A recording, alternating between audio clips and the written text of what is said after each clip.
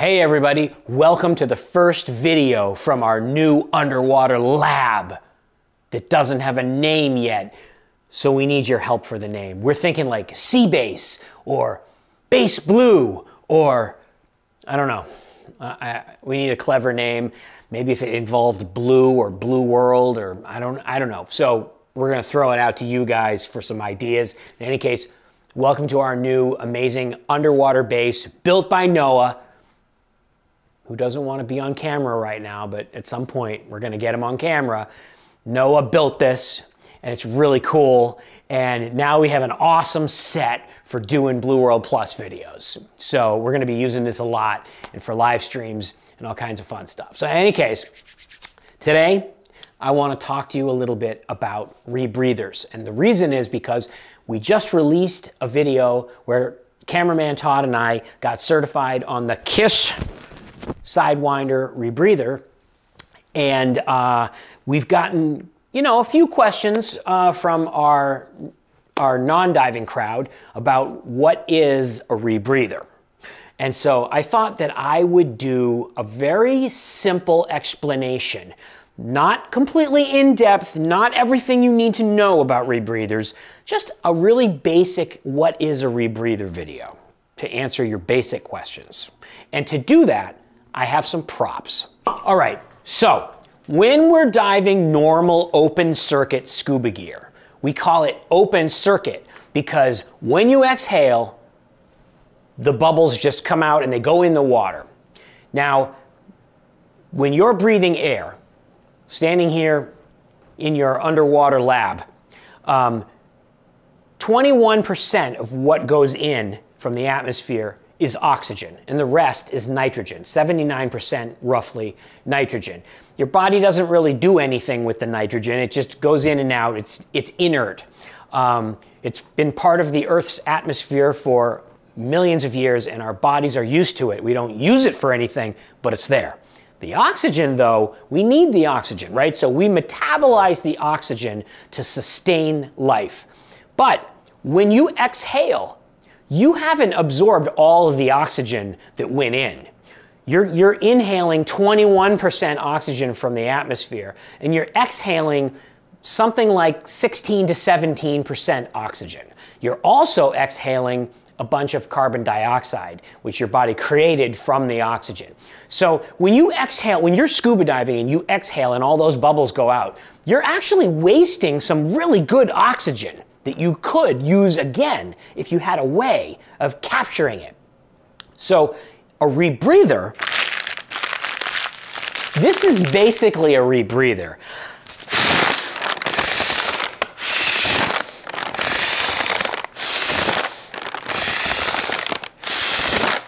Rebreather is you're breathing in and out of a bag. Now, this simple rebreather would not work for very long. So first of all, you are using more and more of the oxygen every time you breathe, but you're also filling this bag up with carbon dioxide, which is poisonous. So this is a terrible rebreather. But this bag, which in a rebreather we call a counterlung, this bag is one of the critical parts of a rebreather. So now, what could we do to make this counterlung into a better rebreather? Well, watch this. With a small modification, I've added a canister to my rebreather. Now this canister would be filled with a material that chemically reacts with carbon dioxide. It's a material that we call sorb. It looks a little bit like kitty litter, and it's basically a chemical that when carbon dioxide goes through that bunch of particles, it chemically binds the carbon dioxide so that it comes out of the air, and then you're not going to rebreathe it. So in my slightly modified rebreather design, now my lungs are going to push the air in and out through this canister that would be filled with scrubber material. And now you have a slightly better rebreather.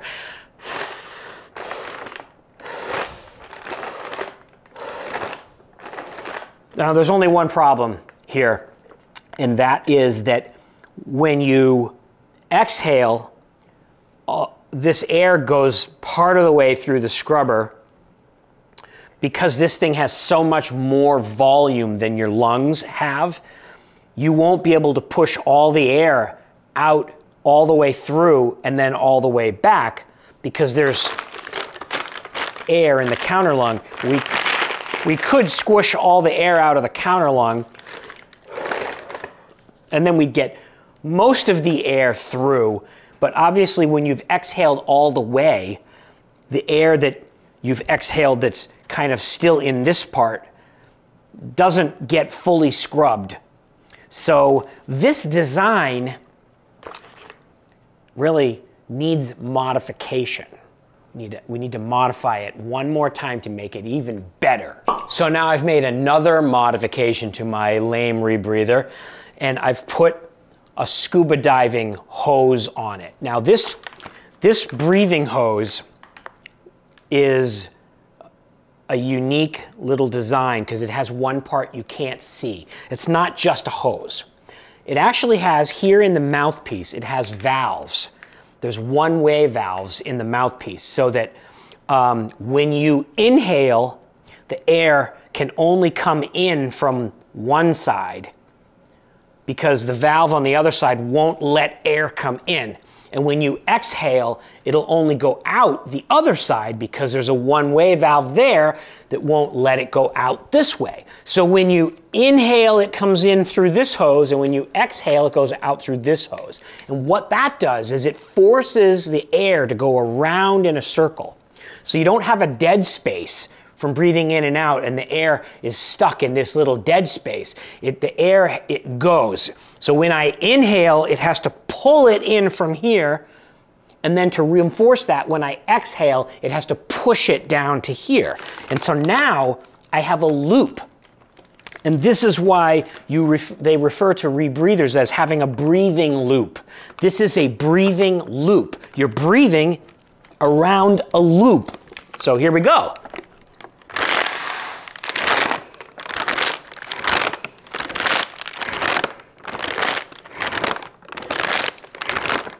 Now, obviously I don't have any scrubber material in here, so the CO2 is not actually being scrubbed.